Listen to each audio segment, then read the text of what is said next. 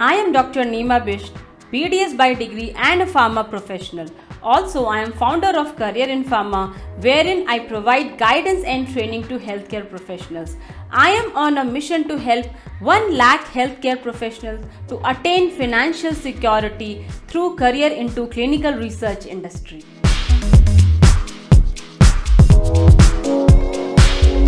Hello everyone. Once again, I welcome you all to CareerInPharma. So today we have a special guest with us, and it's really an honor to have Dr. Shiva with us today. So Dr. Shiva is into pharmacovigilance domain for more than 10 years now, and he worked for many CROs and many pharmaceutical companies. So his domain is pharmacovigilance, and specifically, he talks a lot about PV automation and all those stuff that we will try to understand through the conversation which we are going to have with Dr. Shiva today. And definitely, it's a very short introduction. So Dr. Shiva will tell you about brief, about introduction, everything. So with this, welcome Dr. Shiva, and really it's an honor to have with you us today. Dr. Shiva, hi, welcome. I welcome to CareerInPharma. Thank you. Thanks a lot, Neema, for such a lovely introduction. And good luck to your channel as well, which you're focusing on pharmacovigilance and its practices. So I think it's a good platform for all the freshers, as well as somebody who is willing to pursue in this as a career option in this field. Right. So as you correctly said, yes, I worked in different pharmaceutical companies, completed decade in pharmacovigilance, worked throughout the entire spectrum of pharmacovigilance as such. And my key interest, although have been in automation, developing the lean methodologies and lean processes in the process of this entire spectrum of activities. Along with that, I had, also chance working with different technology companies to implement automation in different pharmaceutical companies, right from the scratch. Right, I think that is a good exposure as well for me. And I also happen to work for PVPI, program of India, Pharmacovigilance program of India, as a signal evaluator for some time, as a voluntary activity. Yeah. Great to hear this, that you are doing your medical stuff with technology inside that. Really a great combination, actually. So Dr. Shiva, I just wanted to know, why after MBBS you decided to come to pharmacovigilance? Like, it was a serendipity or a conscious decision? What it was like after MBBS coming to pharmacovigilance?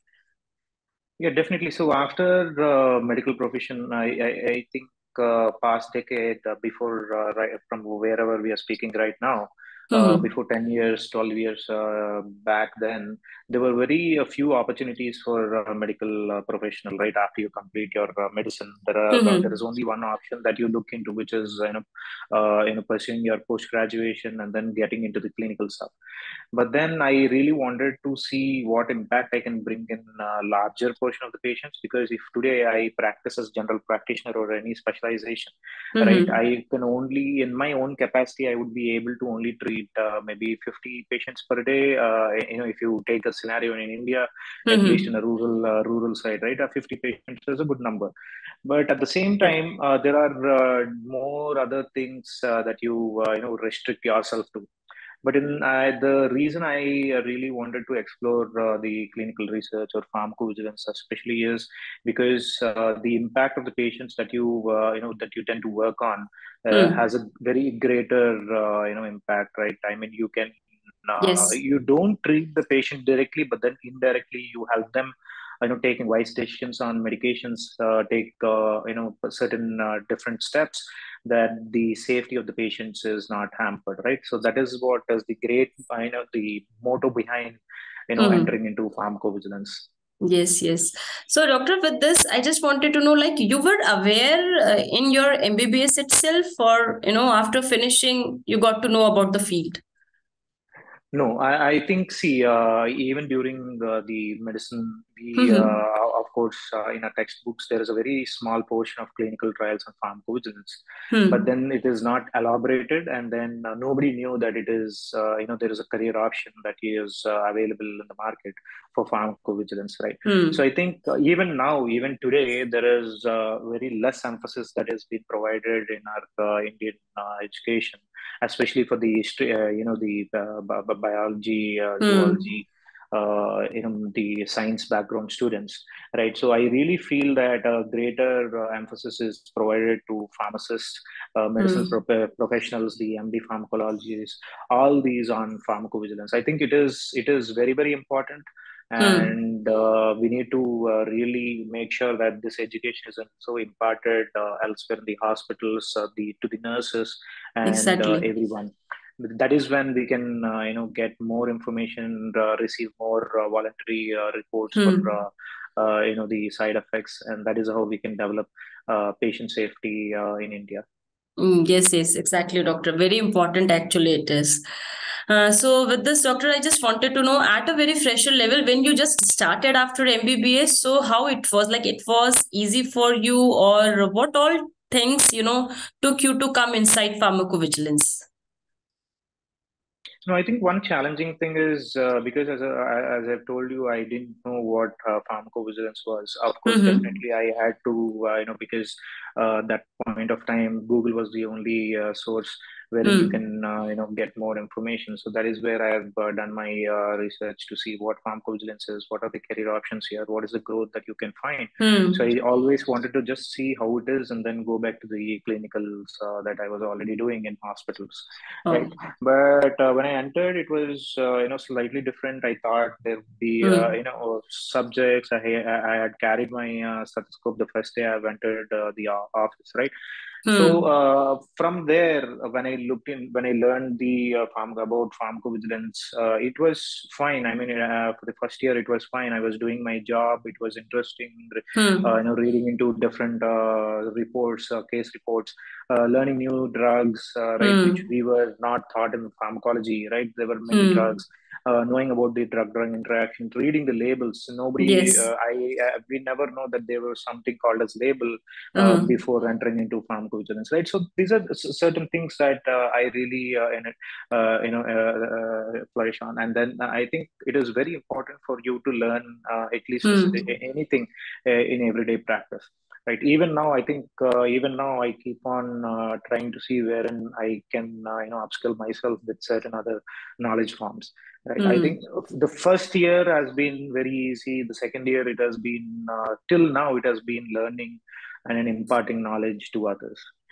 Great, great. Yeah, exactly, doctor. So, guys, you have to be a lifelong learner, and definitely inside pharmaceutical industry, that is, fits very well. You have to be lifelong learner, and like for every walk of life. Yes. So, doctor, just one question, like which is little out of scope, is how you convinced your parents, because being from a medical background and totally doing patients and all those stuff, and then convincing your parents that I'm going for some non-clinical stuff, like how it was, because many face challenge, they have challenge in convincing their parents are not ready, all those things also happens. Yeah, I agree. I think, see, right, as I've told you before, you need to make sure that first you are convinced, right, Hmm. exactly knowing what you're doing and then what impact can it have on patients, right, or on an overall, Hmm. overarchingly. Hmm. So that is when you can explain to somebody else, your neighbors, because most of them right now, even after a decade of years of experience in pharmacovigilance, they might not really articulate well with their Hmm. neighbors. They might not be able to explain what are they doing and when, how will it impact the patients, right? So I think Exactly. there's a lot of gap in understanding and then making others understand what is that work that you do, because Hmm. pharmacovigilance is a great science, and then all pharmacovigilance professionals are doing great jobs at their own Hmm. capacity, helping in patient safety, which has a very greater impact. right? Now you might not feel it, but then at the end, right, when you maybe you're working on only one function, but then that function is the downstream activity or an upstream activity for certain other functions, which are critical decision steps, right? Yes, So if yes. you look into that as a whole, there is a lot that you're contributing. Exactly, exactly. So for all doctors who are not able to convince their parents, but first get clarity on yourself, then definitely you can very easily convince your parents also. So with this, doctor, what about the opportunities for abroad? And if opportunities are good, what are the ways actually for any abroad? Okay. See, there are the larger markets are Europe. If you speak about the pharma setup, Europe and US, right? Mm-hmm. These are the larger markets. And then if you come to the servicing outsourcing companies, that's India. That is what we all know, right? Hmm. If you have to go and work in the US, it is very difficult without an H1B, or Hmm. a sponsorship, and then it is difficult for you to receive any sponsors, right? Hmm. Similarly, if you go to Europe, there are very less chances that you get sponsors, to sponsor your visa, working visa, in the Hmm. UK or in the other regions of Europe. And certain countries have language restrictions as well. For example, if you take Italy or Spain or Germany, right, you have language restrictions wherein they prefer to have people already well versed with those languages. Similar Hmm. with the Middle East countries as well, there are a lot of small pharma companies are there, and then there are many Indians who have moved there, but then they can all speak Arabic, right? So Hmm. language restriction is definitely one, and then there are countries like Ireland, UK, and all, wherein there are a lot of known folks who have traveled there for 1 year of internship or education, and then Hmm. through there they have picked up PV jobs. But Okay. I feel you don't have to travel to abroad to really work on this. You have ample, pharma companies are right now Hmm. setting up their COEs within India itself for this function. I think there are a lot of ample opportunities within India that you can venture out. Great, great, great. So, guys, in India itself, many opportunities are there, and definitely future is going to be more brighter. So you can get opportunity inside India also. So with this structure, can you provide few steps like how anyone who is MBBS they can just start into pharmacovigilance? What steps they should take? Yeah, definitely. See, I think first of all, make sure that you have done your research on what this field is, and Hmm. then make sure that you stick to this field. I see many physicians who do not know about this. Initially, Hmm. they just wanted to earn some money for their coachings and Hmm. preparation for their post graduation. So they work for 6 months, and then they just go back to the clinical stuff that they're willing to do. But Hmm. if you wanted to do, you can go and do in the clinicals, right? You can go and work in the hospitals. At least you can gain some knowledge and apply it in your PG, right? But then if you're really willing to enter into pharmacovigilance, I think firstly research about pharmacovigilance, if possible, do some online free courses about pharmacovigilance. There are a couple of other 6 months course, 3 months courses on Hmm. pharmacovigilance, which you can really look into. I think the more you gain this knowledge about pharmacovigilance, at least at an early stage, the Hmm. less training is required, and then every company would willing to take freshers who already have some bit of information, right? That's the Exactly. So, guys, first step is get clarity actually what the field is about, and then you decide if you have to come or not. Otherwise, continue doing what you are enjoying, your clinical practice. Yes. So, with this, doctor, I mean, is there any specific skill set required for these kind of jobs, There is pharmacovigilance? there is no such specific skill set, but then I really would recommend all the if it is a physician, young doctors, to first at least work 1-2 years in the hospitals or in other Mm-hmm. clinical setups, because that is very very important. Because you have worked as you have done your education, and then make sure you contribute to the healthcare, at least from a clinical practice setup, at least 2 years. so that you get some, gain some experience that you can definitely will be helpful in pharmacovigilance as well. Apart from that, there is no special skill set that is required for a physician to enter into the pharmacovigilance world. Great, great. So guys, with this, like your degree is more than enough to get into PV. And along with this, as Dr. Shiva mentioned, like 2 years of experience, you can have clinical experience, which will help you inside pharmacovigilance. So, doctor, with this, what is your message for fellow aspirants just like you who are looking for, pharmaceutical industry after MBBS? Because nowadays, I interact with many medicos also on a regular basis, and I got to know that many are not interested also inside clinical practice, so and they want to move to pharmaceutical industry. So what is your message for those kind of aspirants? No, I see. I think whatever you're willing to do, whatever you're interested in, whatever your heart is in, make sure that you give your complete self to that particular work. That is very important. That is what will take you a long way in this any career that you speak about. Yes. Right. For freshers, try this. I think it's an interesting field. I think it is not only ICSR. ICSR itself is not pharmacovigilance. So sometimes you feel it is a data entry job, but that is not. There is a lot to learn. It's a very big science. And there's a lot of years that goes into doing all this, gaining knowledge, and then getting experience in these stuff, right? And for people who are already into this, who have already successfully completed few years, try to upskill yourself in signal risk management, different other benefit risk, different other functions within the pharmacovigilance field, so that it is easy for you to step up the ladder within your organization or the other places. That is when you also get it gets more interesting when you learn more. Exactly. Yeah, very good thing you said. Actually, many things actually it's a data entry. So no, it's more than that actually. See, definitely everything is data. Data is very important. Doesn't mean that you have to do data entry. Lot many things are there, especially for MBBS. As a medical reviewer, they have to do many things. And like Dr. Shiva already mentioned, many things are there and it's like a very vast science. So always upskill yourself. That's how, growth happens. So with this, doctor, what is your biggest learning from industry and any regret if you have after coming to industry?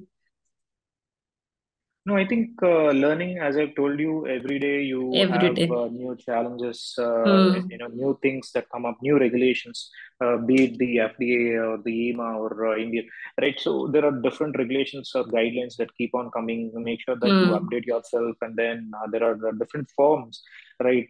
Forums that you can participate in, different webinars, different conferences that you can participate, and then try to learn. Right, create a community wherein there are pharmacovigilance people try to speak to each other and then gain more knowledge.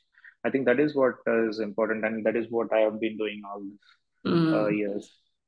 And doctor, any regret? No, I think there is no regret. Definitely, wearing the white coat and stethoscope on your shoulders would definitely add value. But then, definitely, I think the end, end result or the end outcome of the output that you look into is patient, right? And that is what here you do as well. So it's just the mindset that you need to set in to see what is the bigger picture that you're working. Yes. So another question is, doctor, have you ever missed, your clinic? Although it's a very long period actually, but in initial phase of your job into pharmacovigilance, have you ever missed, treating patient clinical practice? Have you ever missed in initial phases?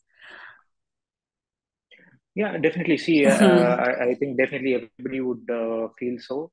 But at the same time, whenever you read a report, you feel that a patient is talking to you, right? If you have that mindset, it's all in the mindset, right? I mean, if you see that you're working with a real patient, not virtual, I think that is where things will fall in, right? That is where it makes a difference. You should just do what you love and then love what you do.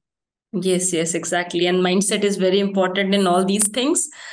So with this, doctor, last question is, considering you have already worked in pharmacovigilance for more than 10 years now, so how do you think that pharmacovigilance job market has evolved in India in the last decade? And what is your take on PV automation? Little bit on automation, our viewers want to know. Yeah, definitely. I think, see, with the last decade, it has increased a lot, and then the recent report is it is going to increase at least by 17% CAGR by 2026, which means the outsourcing of pharmacovigilance will certainly increase. And then there are a lot of influx of pharmaceutical companies setting up their pharmacovigilance practice within India. And I think within the last 2-3 years, we have seen a couple of them, right? The bigger ones. So I think the future, there is a lot of scope in this area, a lot of outsourcing work that will be definitely be there.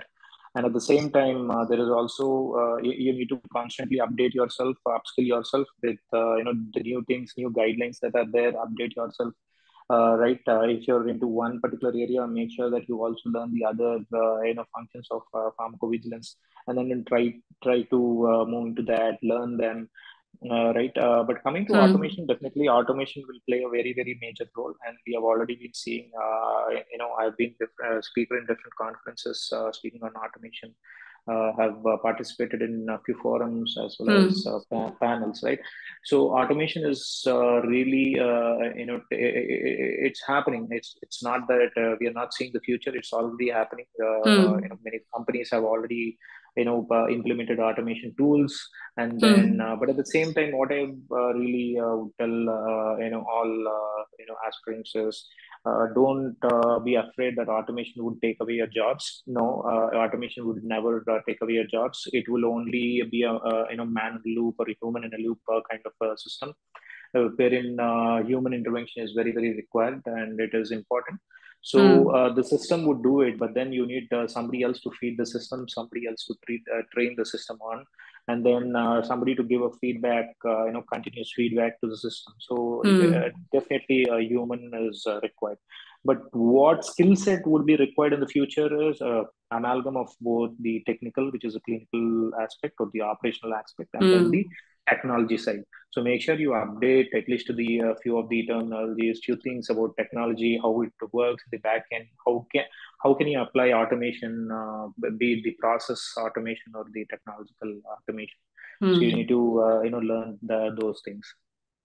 Great piece of advice, doctor. Like you have to always upskill yourself.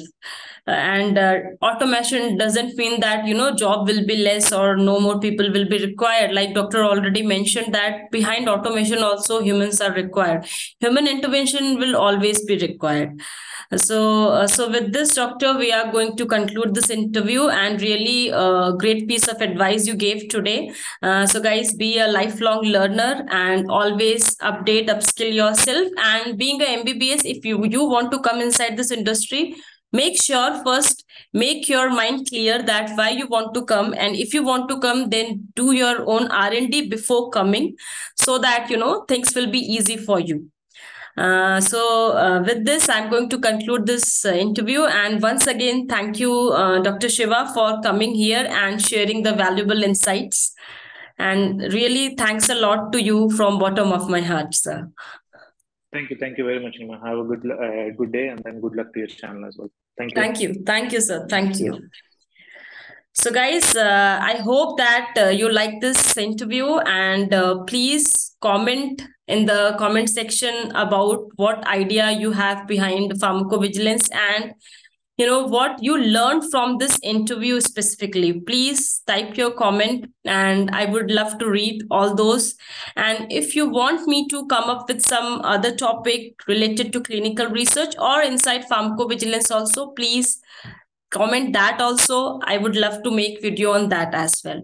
And if you like this video, this interview, and if you learn anything from this video specifically, then please comment that also. And if you like this, then please like this video, and also please subscribe to our channel. I will be coming soon with some next interview and video, whatever is in demand. And till then, please stay safe, healthy, aware, and updated. Thank you all for listening to this interview. Thank you.